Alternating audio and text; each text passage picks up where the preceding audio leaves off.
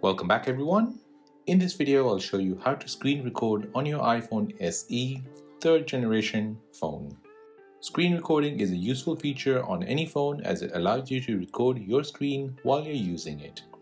You can create tutorials, record a video, or record a music track.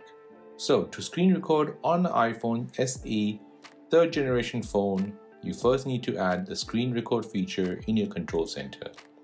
You can do this by going to Settings, Control Center, then scroll down and find Screen Record. Tap on the plus sign to add it to your control center. Your screen record feature should appear at the top of the list with a minus next to it. Now what you want to do is go back to the home screen, then swipe up from the bottom to activate your control center. Scroll down or look down and you'll see the screen record icon. Now you can simply press the button and that will start the screen record feature. It will show you a counter from 3, then show you a status icon at the top with a red bar. This means it is recording. To stop recording, tap on the red bar at the top and this will then give you a prompt to stop recording. Press stop and this will stop the recording.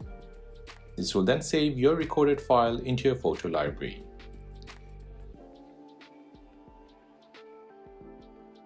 Now to record sound while screen recording, again bring the control center, then hold and press on the screen record icon.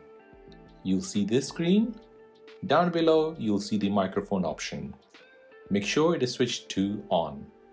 Now press start recording and you will have the sound recorded from your iPhone and your voice as well.